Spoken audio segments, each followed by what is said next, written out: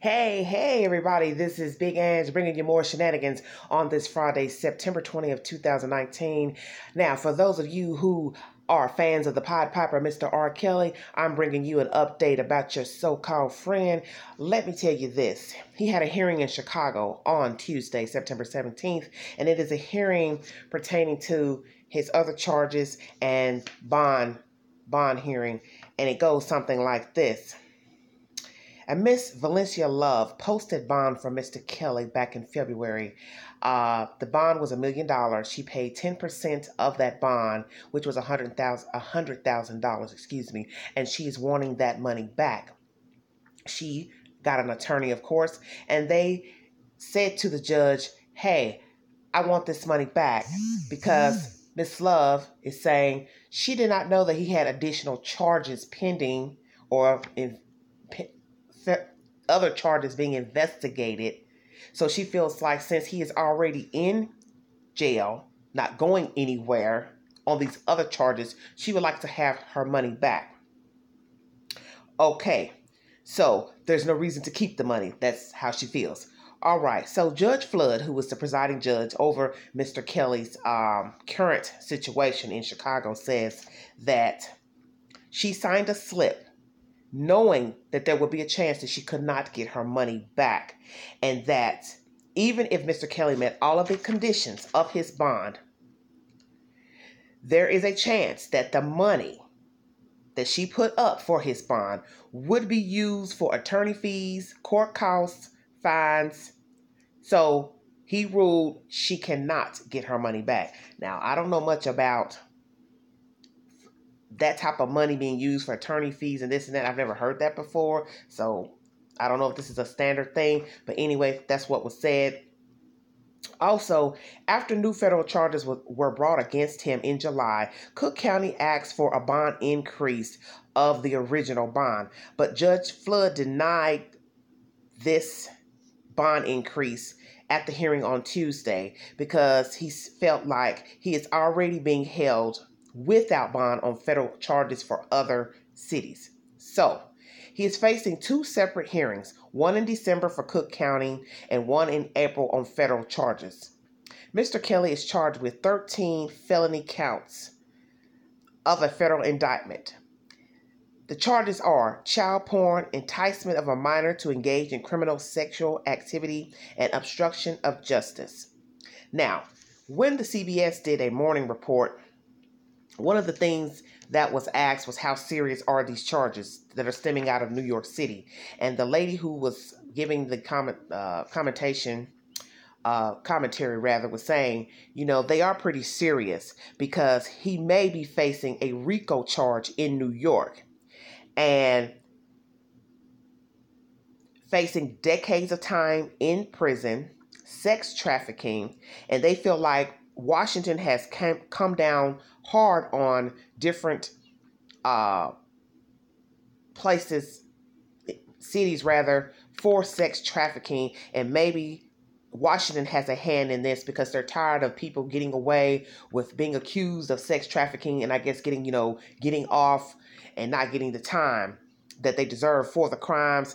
And they feel like Chicago may have been too slow in proceeding with his case and getting this on, getting this case moved forward. So, that's a lot to be said. Because if Washington is putting their hand into it, then you already know it's a serious deal. Okay, so Big Ange is getting ready to give you the 411, give you her opinion on this situation. First of all, I'm going to just tap on this about the $100,000 bond. Miss Valencia Love wanting her money back. First of all, Crow, why would you put up that type of money for this man in the first place? Now, I don't know who you are to him, friend, ex-sexual partner, lover, whatever, but you were a fool to put that money up because you had to have known that these were serious allegations in Chicago before all this other stuff of Detroit and New York came into play. Why would you put up money for a man who, one, owed money to the court for child support? Okay? Oh, excuse me. Why would you put money up knowing he owed money for child support. That didn't make any sense.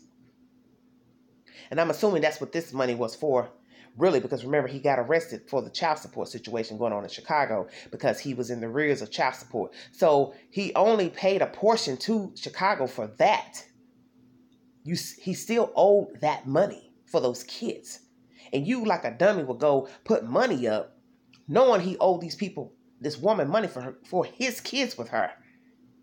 Okay. Then, yes, all these other sexual things coming along, and now you want your money back because he's not free. He's been rearrested for federal charges stemming out of New York. That's on you. You were a fool to put the money up in the first place.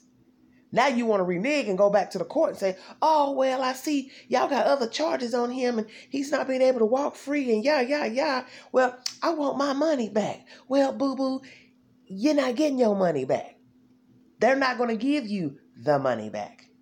And you should have thought about that before you went running your tail down to the courthouse with your good funds to put up for a pedophile and a serial predator, because that is what R. Kelly is. For those of you who trying to fake the funk and act like he is not, scratch all this fame, fortune, I like his music, yeah. Why is all this coming into play? Because it's like anything. You can do something only so long. Dirt, grime, it's going to surely come to the surface. It's going to surely come out the closet. It's going to surely come from underneath the rug. That's just how it goes. So he's had a free pass for 20-something years. Well, it's over with. It's over with. And that's just the way it goes. So my thing is this. They're letting her know she's not getting the money back. So she can forfeit that. But like I said, I don't know why she put the money up anyway. Because I feel like this. I wouldn't have faith in nobody who won't even take care of their children. Let alone different people coming out the woodwork with these charges that he's been messing with this one and that one, underage young girls, this and that. You knew that history even before he got arrested. But you're like everybody else. You turn a blind eye and you rode the ride too. Because being affiliated with him means you're riding the ride. Whether you see, hear, you understand what I'm saying? You're no different. And you look stupid now, months in. Oh, now it's serious because New York is getting involved. Detroit's getting involved. You know, whoever else gonna jump on the bandwagon with some more charges, now you want your money back. Well, shouldn't have paid the bond. Bottom line, shouldn't have paid the bond. And that's my take on that. Drop your comments below.